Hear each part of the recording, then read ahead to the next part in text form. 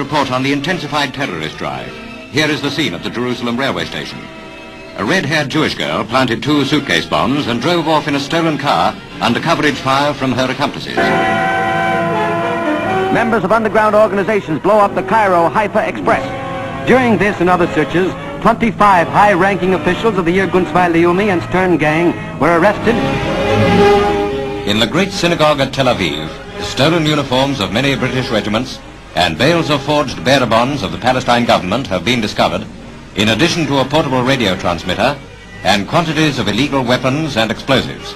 Supermodern Tel Aviv, Britain's hardest worked ambassadors and policemen, uncover yet another haul of illegal weapons. These were hidden in the Lillian Bloom School. Our troops, in sternly guarded surroundings, are looking for members of the notorious Irgun Tzvai Leumi and the Stern gang, suspected of blowing up the King David Hotel in Jerusalem.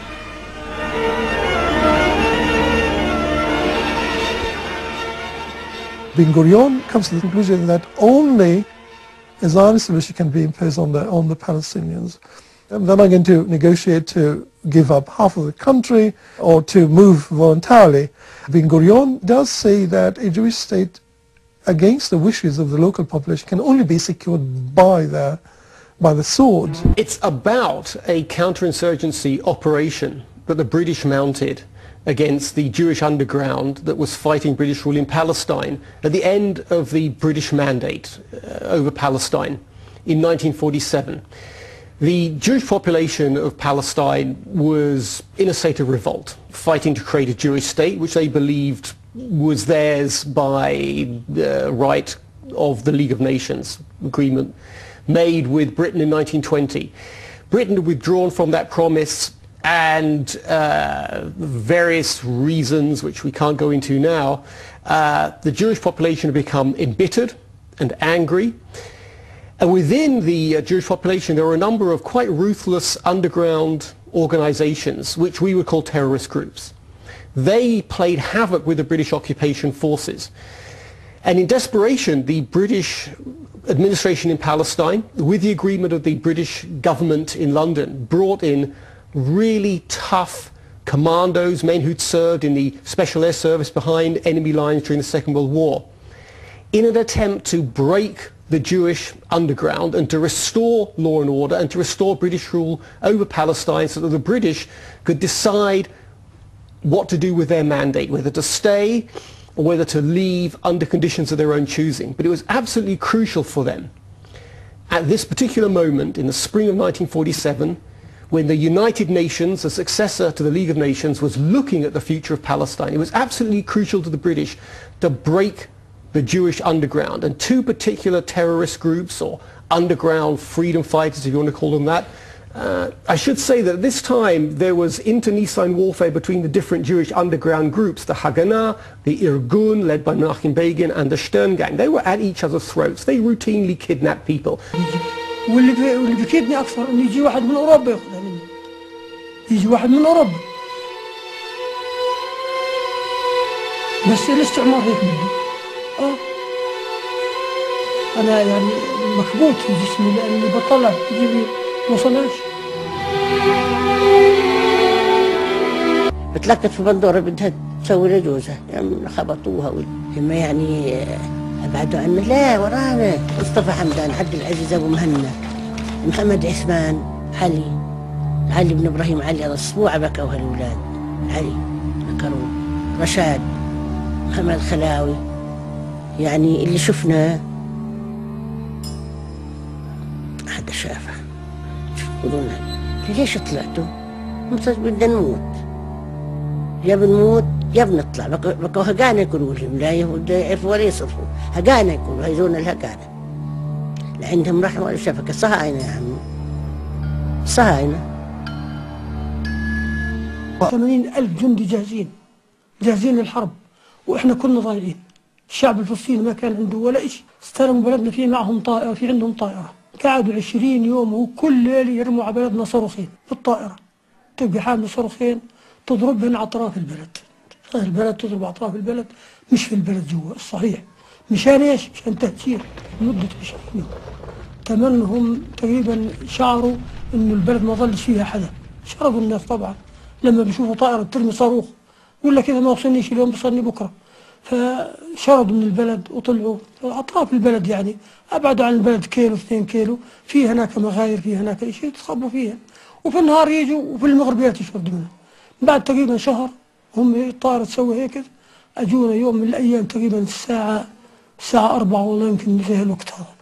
طيب النهار العصرية هيك الساعة 4 قوات يعني كثير كبيرة حوالي 100 أو 200 جندي حاطوا البلد من المناطق اللي بيجوا منها، ودخلوا البلد ولقوا شيء لا مقاومة ولا شيء، واستلموا البلد وبلشوا تهجير القرى قرية قرية، شايف كيف؟ ويغشوا القرية بسلاح وقوة يعني فظيعة، والفلسطيني ما شيء. الناس صارت ترحل وتشرك، واحنا صرنا نمشي مع الناس. سنة 48 بشهر 4 سقطت صفد كلها، اجى الزيتون صار يفرطوا زيتون، بالزيتون اجوا اليهود هاجموا البلد والقرية كلها، المنطقة كلها هاجموها مش بس بلدنا.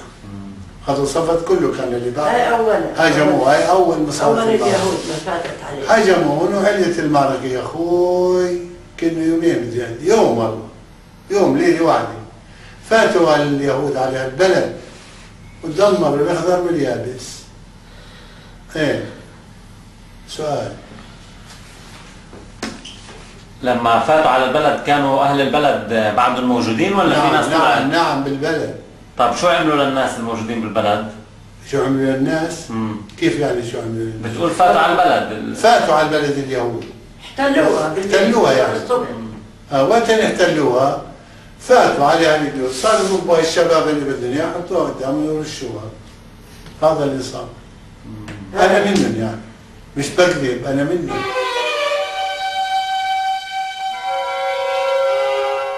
وقت فاتوا اليهود فتحوا له الطريق ويطلعوا، قسم من اليهود اللي يطلعوا، قسم من اليهود ردوا. اللي ردونا رجعنا على البلد، اجوا اليهود اطلع برا اطلع برا، طلعونا برا. انت نقوني بين النساء واخذونا على محل ثاني، على البيت الثاني هيك. اخذونا هناك تحت توتي، في توتي هناك وباب البيت. تعالوا فتشوا هنا كياف للاخر. شي 22 شاب. وقفونا باب الباب وهن وقفوا ورانا هيك. في ابن اختي رد علينا قال له مشان الله. قال دير وجهك يا خمريم يا كلاب يا كذا كذا. صار يسوي. هوسونا ورشونا بالرشه. رشونا يا خالي. وقت رشونا قلبت هالشباب كلياتها. أنا وقعت ما صار لي غير رصاصتين هذول.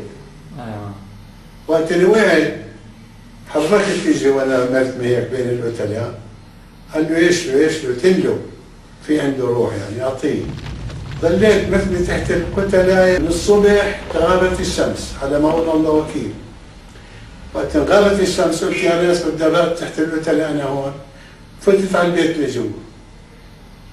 ايوه فتت على البيت دورت على مي تشرب ما لقيتش، طلعت على المصطبة، ما بتعرف كيف كان يعمل مصطبة، طلعت لفوق دور في زيتون وفي تين يابس، سحبت الحاف من الفراش ورحت لجوا حطيته علي ونمت. بلد الشيخ وأن فاتوا قسموا حال الفرقتين، فرقة نزلت على بلد الشيخ وفرقة فاتت عنا على حواسة. بأول حواسة من فوق يعني سوى البختة تبعت اليهود صاروا يقتلوا بالناس. هل نايمين وما عندناش خبر يا حرام، شو معنا الخبر والله. وأنا فاتحة هالشباك اطلع ولا لاقوا يا حرام. هاي واحد بيقولها من المجدرة هاي يا حرام الشوم حبلة والله باعدين البنت طالعة منها. وفي كمان يعني بطلع 4 5 ولا 10 هذول كلهم هيك بجارة مسكين مستعاضين عليهم، كني حرام كاين متخبيين. الله يا حرام بلشوا فيهم لا الصبح برد طلعوا. والله وحدي الله وكيل انه بتصوينتنا كيف انه تصويني احنا هيك يعني مساوي، هي وبنتها بقلب التصوينه عندنا ميته واحنا مش شايفينها، عندنا بحكرتنا احنا هي وبنتها. طلعت هالعالم يتفرجوا من حيفا، قالوا راحت حواسه ما ولش حدا فيها. الله لقونا بهالشوارع نسوان اولاد صاروا يحتلوا بهالبلاد، بلد ورا بلد بلد ورا بلد.